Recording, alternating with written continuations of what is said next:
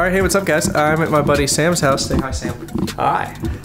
Yeah, so we just delivered his liquor cabinet here. Is that what it's called, liquor cabinet? Yes. Okay, cool. So install went great. He has a truck, which is nice. I don't have a truck, so anyway, it all worked out really nice. His floor is nice and level, so these roll just like they're supposed to, and I think it looks really good. Check out a montage of some footage.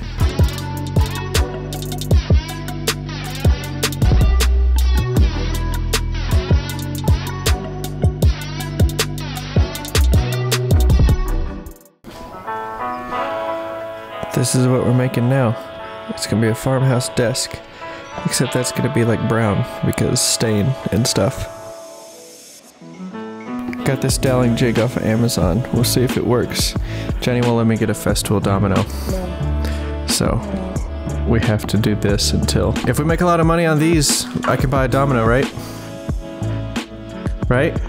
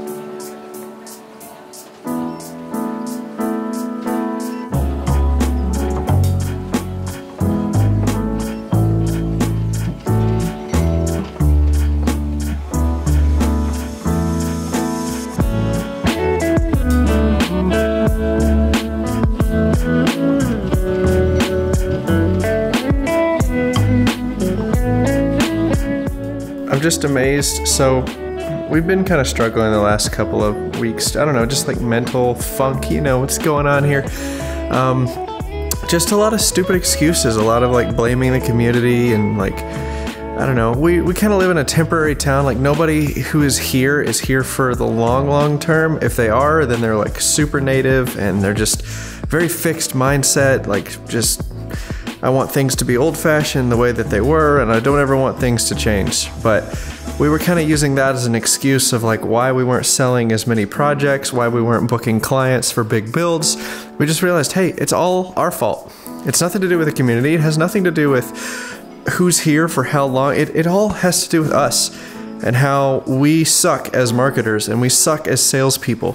So I don't know, just moving forward, we're gonna start really pushing into sales and getting that to work because we've kind of like exhausted all of our friends and family that live in the area. So we're really going to start moving towards doing stuff for the public, making some money that way. So everything is your fault. Everything is your fault. It's time for a popsicle break because it's hot outside.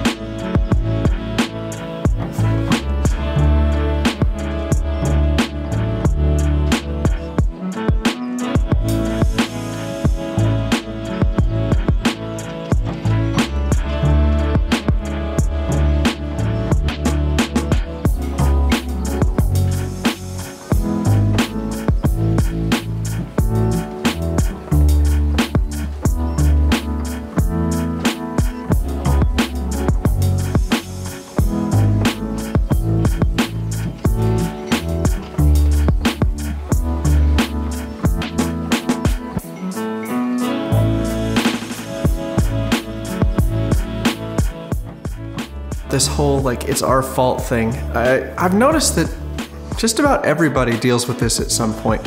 You wake up one morning and you realize like, hey, I'm gonna start taking this personally.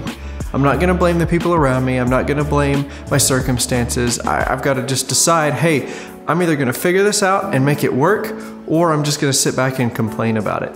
And I think that that's a really key principle to life, is just understanding that look, yeah, you can sit back and complain about your circumstances or try to find a better set of circumstances around you, but that's not really solving the problem. The problem is your mindset. The problem is you, me.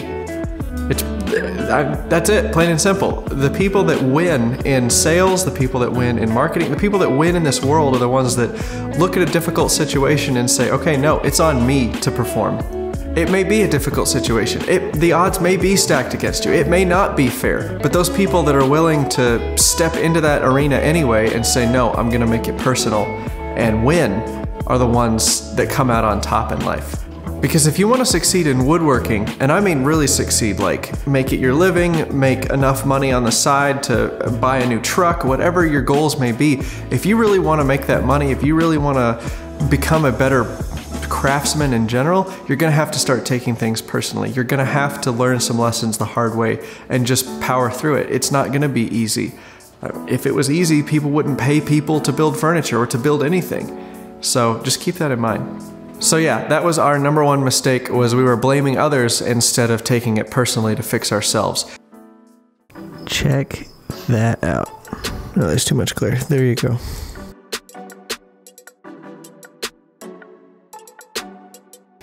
So this is the farmhouse desk. This is going to be our next production project. I'm going to finish up. The base here is going to be white. And then we're going to put this up for sale and run Instagram and Facebook ads in town. Try to sell some of these locally. Do pre-orders, just like we did last time. Because these are like stupid easy to make. And our profit margin is bigger on these than what the modern desk was. Because we don't have to spend 50 bucks on the hairpin legs. We can just build.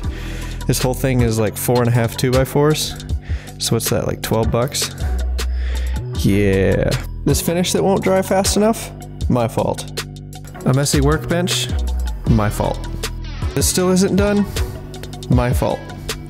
I don't have the dust collector hooked up to anything because I didn't buy the right parts.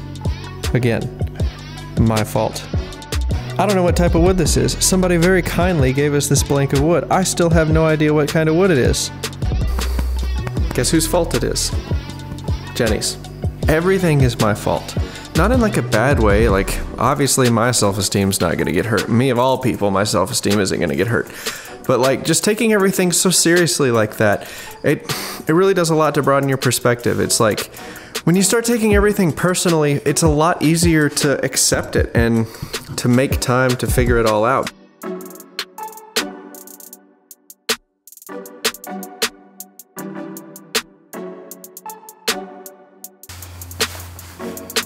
What's up, guys? Hey, that's our new production piece. It's a farmhouse desk. I'm actually kind of excited about it. Let me show you. So the top isn't attached yet, that's why it looks a little crooked, but check this out. Finally got it painted, got the nice top on there. This top is even smoother than my buddy Sam's cabinet. This is just the piece we're going to take pictures of. In the final product, we won't have these little pocket holes here. There's a couple drips in the paint too, but the main thing right now is just to get a production piece that looks good for pictures. So the idea with these production pieces is that something that we can just bang out really quickly and make a prototype of, which is exactly what this is. This is not intended to be a like super duper nice quality final version. This is what we used to kind of get the measurements down, get the plans written, go through the workflow and just say, okay, if we were making 10 of these or 20 of these, what would we need to do differently? Would we need to buy anything else? Would we need to get more pipe clamps? Would we need to get, I don't know, just change our workflow? Do we need to change the plans even? Because sometimes you need to change the plans if there's something that's going to be too time consuming and it's a process that goes to every single table. So that's kind of our thought process there. But yeah, so we'll take pictures of this one today. Yeah, ooh. I got the dust collector, at least the first version of all the piping and stuff is ready to go. So let me show you that. All right, so again, this is very rough. This is my first time doing it, so don't judge too hard. But anyway, I've got a nice loopy swoopy bend right here. This is the flex hose. So it comes out the back. I know that's not the right angles and stuff for the proper airflow, but when it gets turned on, that accordion shrinks a little bit and it turns into a nice, even sweeping turn. It's about an 8-inch diameter, which I've been told is what you should do. It should be double, your radius of the turn should be double the diameter of your pipe. So like you can see here on this 4-inch curve, even though that's a 90-degree corner, it's taken about an 8-inch radius for the 4-inch pipe. So go look that up, nerd out, but that's what we're doing. I've got all the blast gates installed there. I had a lot of trouble figuring out how to attach these, some of these couplers of the 4-inch PVC to the PVC and then to the hose, because the hose is much smaller even than the PVC. It won't fit around the PVC and it won't fit inside the PVC. So that was a little bit of a trick. We had to get these couplers. Here, I'll show you. Right now this is the only one I have. I got it on Amazon. They're little couplers. They go inside the PVC and then inside the flex hose. And then you tighten it down with band clamps, or in that case, on the PVC it's duct tape, and then on the hose it's one of those pipe clamps. Or, what are those called? Hose clamps, that's it. Yeah, I know this is not the final setup for the miter saw. This is just what I had right now. I'm in the process of trying to build a big box over the top of it, but I'm really just lazy. I don't really want to cut big ports in the bottom of this, and there's some clearance issues, and I can't get a jigsaw back there, otherwise I'll have to take the saw off, and then everything's out of alignment.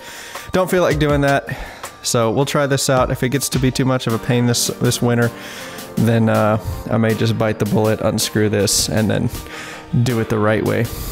But yeah, check it out. I got a floor sweep now, so I can just sweep up after I'm assembling with screws or whatever, push all the dust into there and sweep it up.